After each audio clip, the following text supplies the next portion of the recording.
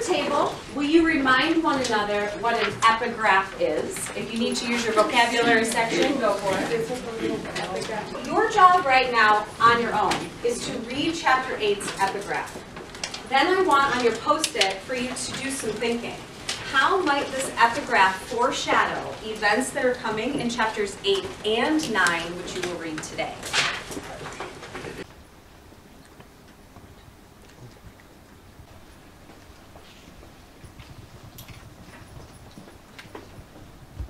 All right, oldest person at your table, you get to decide who goes first. No.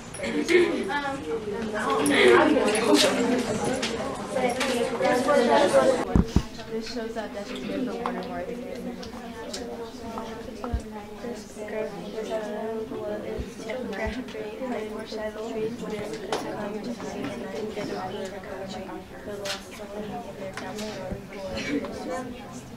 I want you to find in your packet for your homework, will you find the on advice from the College of Physicians, a list of 11 things the doctors should do. What I want you to do right now is on your paper, go ahead and star your most important and write something. Why do you think that one is going to be most important?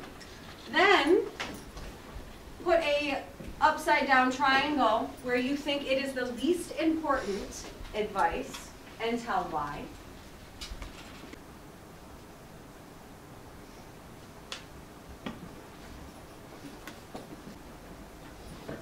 All right, at your tables, you either have a star or a triangle or nothing on your table. If you are the person who has a star at their table, you are going to share first. Everybody at the table needs to share most important first. And then if you have a triangle, least important. Go. If you are sensitive, it's to avoid yeah, and then also that it was important of like we must supply the hospital for the poor because there's a lot of poor people in the town and hospital bills are $7,000.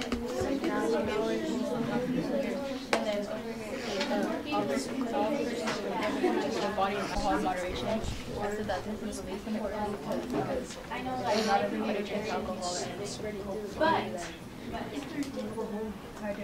alcohol,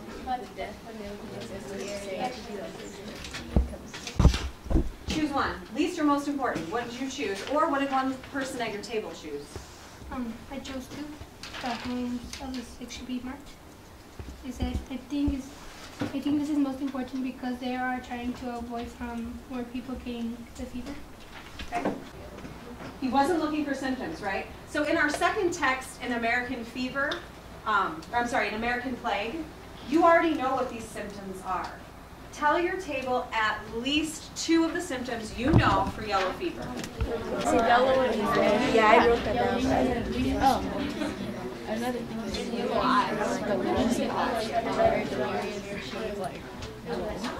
Lots of you can hear me. So in American plague, they told you about the symptoms and what happened to people during the yellow fever.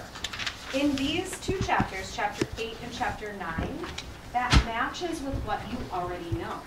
So you are going to find evidence in chapters 8 and 9 for these 4 columns. I'm not going to read those to you. I know you can read.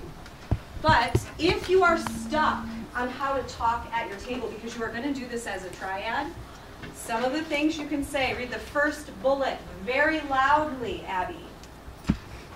I think we should add blank for the title of the column. Yep, so you can say, I think we should add blank for the symptoms of the disease. Bella, read the second bullet. On page blank, it says blank. Do you think this fits in the title of the column? Okay, and the last one, everybody read it. what do you think we should add? And those are for those people who are participating, right? So make sure everybody at your triad is contributing.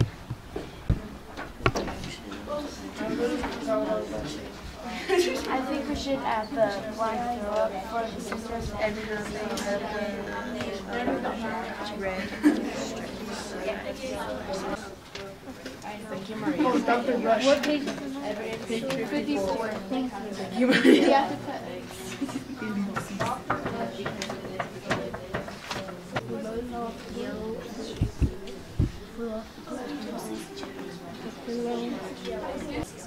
So people were